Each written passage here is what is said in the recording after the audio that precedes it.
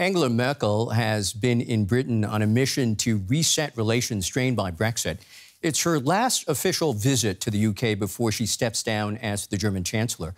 Merkel had held wide-ranging talks with the British Prime Minister, and there was time for tea with the Queen at Windsor Castle. Angela, how are you? Boris Johnson on a charm offensive as he welcomes the EU's longest-serving leader. This is Angela Merkel's third visit to Chequers, the country residence for British Prime Ministers. Boris Johnson is the fifth British leader she's dealt with in her 16 years as German Chancellor, and her last as she prepares to step down in September. Angela, on behalf of the UK, I want to thank you for your truly historic commitment, not just to the UK-Germany relationship, but to global diplomacy more generally. This meeting was about resetting relations between Germany and the UK after the tensions of Brexit. After Britain's exit from the EU, it's a good opportunity to open a new chapter in German-British relations and find practical ways to have close contacts. This includes regular government consultations, which we've agreed on. The two also discussed the vaccine rollout, among other issues. Merkel signalling that Berlin could soon relax quarantine rules for Britons travelling to Germany who've been double jabbed. It's no secret, though, that the German Chancellor has found Johnson at times difficult to deal with. But she is the queen of diplomacy. We look at how different people are and make the best of it, and that works wonderfully.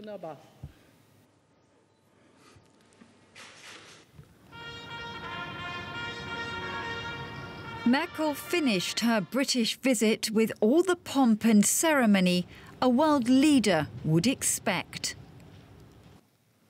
Good afternoon. At Windsor Castle, she had an audience with Queen Elizabeth, and no doubt they had a good chat over a proper cup of tea. We've got the photographers here. Let's take you now to London, where DW's Birgit Moss is following the story for us.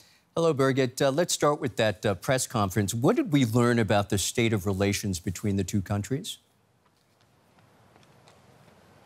Bilateral is really the buzzword of the day because the UK, having just left the European Union, needs these good bilateral relationships. And Germany is, of course, one of the most important partners for the UK. It's an important strategic partner when it comes to trade. It's the second biggest trading partner, but also when it comes to foreign and security policies. And there a joint declaration was just published, was just signed between the two countries.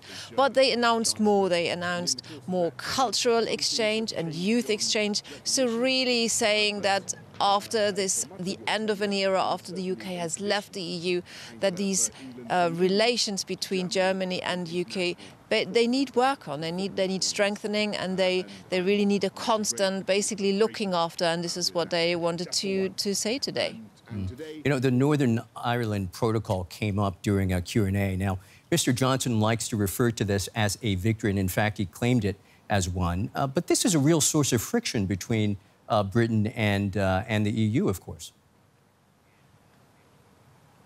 Yeah, and it's a real problem. I have just travelled to Belfast and spoken to people there, and it is a problem because Northern Ireland is still part of the United Kingdom, but economically it remains aligned to the European Union, and many people there really, really object to it because they feel that they are being treated differently than the rest of the UK, so they don't want it, and we can really feel the tensions in Northern Ireland.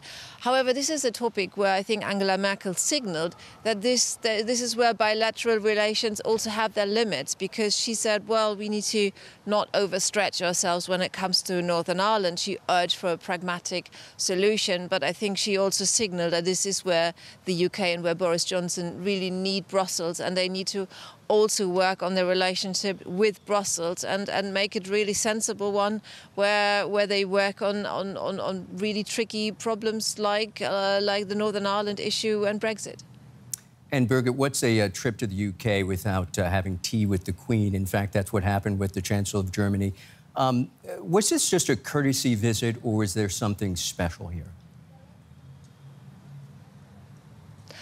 I believe that for Angela Merkel, really this will be very, very special. She told journalists when she was in the UK just a few weeks ago at the G7 summit that it was the highlight of her trip, that she met with 3 generations of the royal family. And we know that she's really a fan of the Queen. So I think for her to be here on a sort of farewell tour and to end it in Windsor Castle, having tea with the Queen, that will definitely would have been something really, really special for her. That's Birgit Maas in London for us. Much thanks as always. Angela Merkel became the German Chancellor back in 2005. Boris Johnson is the 5th British Prime Minister she has dealt with. We take a look back now at how Merkel has weathered the changes. What a moment to visit England. The crowds are already cheering, but not because Angela Merkel is coming. Instead, it's about beating Germany at football.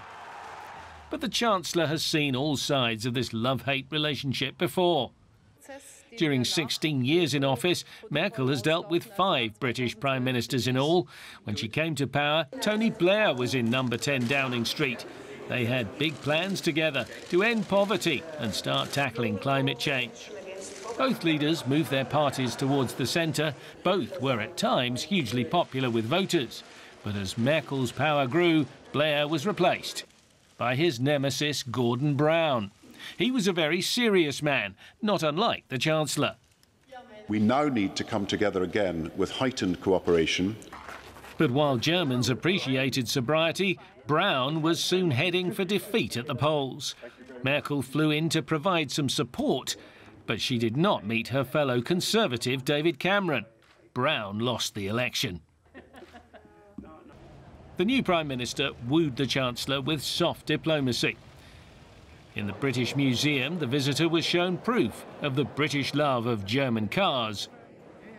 But Cameron's friendly overtures were undermined by his plan to hold a referendum on leaving the EU. Merkel herself was briefly at the centre of that debate when the woman they call Mutti addressed the Mother of Parliaments. We need a strong United Kingdom with a strong voice inside the European Union. If we have that, we will be able to make the necessary changes for the benefit of all. But her appeals fell on deaf ears. The UK voted to leave the EU. Brexit also brought in Merkel's PM number 4. With Theresa May, it seemed at first there was hope of doing a deal. 2 pragmatists working together even after the split. In Brussels, a shared sense of colour and a shared sense of humour. Could these cement relations? But the deal on future cooperation agreed by May, Merkel and the other EU leaders was thrown out by the House of Commons. Last in the line of British leaders for Merkel is Boris Johnson. His bullish bravado is a world away from her cool analytical focus. But even he is willing on occasion to quote the German Chancellor. We in the UK want a deal. We seek a deal. And I believe that we can get one. We can do it. Wir schaffen das, I think is the phrase. Prime Ministers have come and gone, and Merkel has worked hard to smooth relations with the UK. But politics aside, there's one British leader Angela Merkel has always got on with perfectly well.